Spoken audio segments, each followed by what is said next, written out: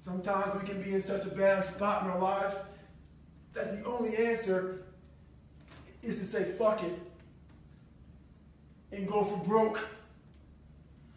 In my life, 20-something years ago, I was in that spot. And this guy asked me a question yesterday.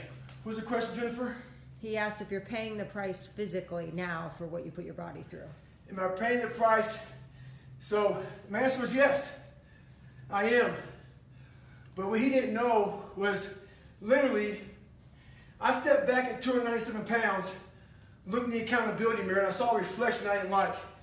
It wasn't so much the outside, it was a lot of the inside. So that bothered me. And I was willing to do whatever it took to change that reflection. You gotta find out what you're willing to do to change the reflection in that accountability mirror.